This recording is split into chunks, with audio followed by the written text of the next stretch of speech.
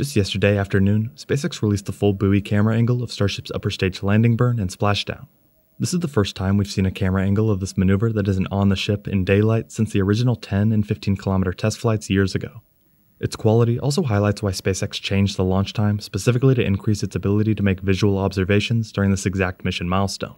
We get a much better idea of the speed and flip maneuver, along with the state of the ship. Here I'll go more in depth into the new footage, what it tells us about re-entry, future catch attempts, and more.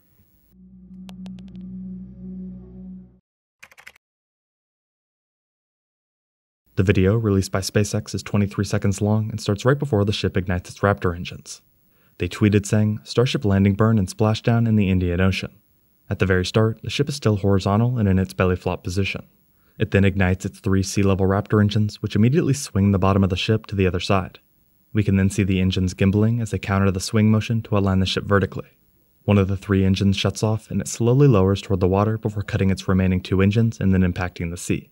This is where the new video ends. Taking a closer look, there are quite a few extra details we can make out.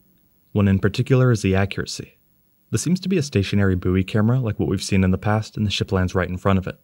It also highlights how much the ship moves horizontally when completing its swing maneuver.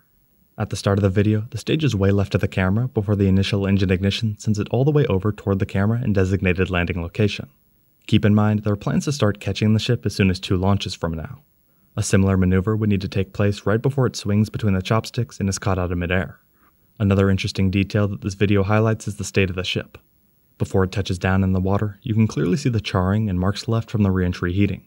That being said, unlike the last launch where SpaceX stripped the entire heat shield and added in additional ablative material, they instead wanted to somewhat test the limits of what the ship could handle. For this reason, among others, they took away parts of the heat shield in areas where future catch hardware could be.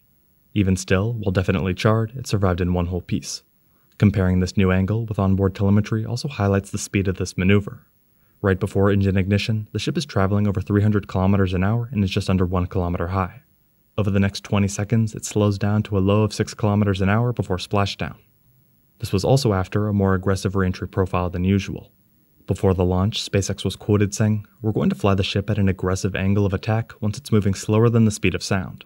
This means we'll be flying nose down instead of our usual belly flop orientation during final descent. This will no doubt stress the limits of the flap's ability to maintain control, but it will be a chance to get real flight data on what our limits actually are. So to put it as bluntly as possible, do not be surprised if this is not a smooth flight to splashdown today. We are intentionally looking for how far we can push and discover the vehicle's true limits as we plan for future ship return and catch," they said. Despite this, the flaps and ship held up and were able to complete the landing burn. For context, the ship was the last V1 Starship variant set to fly. The next ship expected to be used on Flight 7 is a V2 variant. That newer version of Starship has the forward flaps shifted leeward. This is meant to help improve reliability, ease of manufacturing, and payload to orbit. It's also meant to withstand re-entry heating much better than what we've seen so far on Flights 1 through 6 with Starship V1. Of the flights that included an upper stage re-entry, we've now seen a few examples of the flaps being the weak points. This mainly involves burn-through or just additional heating. On the most recent flight, for example, there was an obvious hotspot on the corner of one of the forward flaps. At T+ 58 minutes and 10 seconds, the call came that Starship was on a good trajectory and that external temperatures were coming down. They then provided the additional camera angles showing the flaps where it looked like there might have been a bit of burn-through at the tip of the forward flap. In another close-up, they confirmed that there was definitely some extra heating on that specific location. Fortunately, by the time it became obvious, the ship was starting to cool down rapidly. In theory, these issues should be solved with the newer version of Starship. Focusing back on the footage, you can actually see what looks like the buoy from Starship's onboard cameras while it's completing its landing burn. This gives an idea of its proximity. After the launch, Elon Musk tweeted saying, "Successful ocean landing of Starship. We will do one more ocean landing of the ship. If that goes well, then SpaceX will attempt to catch the ship with the tower." This would be an ambitious timeline, but not completely out of the question. In order for that to work, it would likely make more sense if both launch towers were operational and ready to catch returning rocket stages. That being said, it would be a few hours after launch before the ship made its way around the Earth and re-entered the atmosphere. That's also assuming the ship just does one go-around rather than multiple, something we will likely hear more about in the coming months. A big focus for SpaceX since the start of launching Starship has been its heat shield. It's one thing to make a heat shield that protects Starship for one re-entry, and another that protects it for continued launches with practically no refurbishment in between. Back after Flight 4, Musk said, "We're going to replace the whole heat shield on the ship." So the new heat shield is about twice as strong as the ones that were on the last flight. We want to put in a ablative secondary structure, basically a blade of protection behind the tile so that if a tile cracks or comes loose, it doesn't cook the rocket. In a different quote, when talking about the addition of the ablative material, he said, "It's not good for reuse, but it's good for saving your bud if a tile cracks or falls off." It's very tricky to put these tiles and have them work well because the tiles are ceramic. They're like a coffee cup or a dinner plate. So you have a whole bunch of dinner plates on a rocket that is shaking. It's shrinking cryogenically with the propellant and then expanding under pressure, and then the tiles are expanding when they get hot. So there's a lot of expansion and contraction happening while trying to keep all these brittle tiles from cracking or breaking off, he said. If all that wasn't enough, they've started work on a heat shield designed specifically for the Martian atmosphere.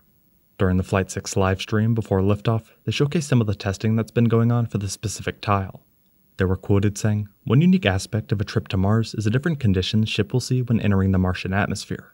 Now, it's difficult to simulate Mars's atmosphere when re-entering on Earth, so we've been testing a variety of heat shield materials inside a specialized plasma jet chamber at the University of Illinois, where we're able to more closely simulate Mars's 95% carbon dioxide atmosphere." They went on to say, "This is important testing. The intense heat of entry will cause the CO2 to break down into its base elements, exposing Starship to atomic oxygen, which increases surface heating and can cause materials to oxidize or start to break down.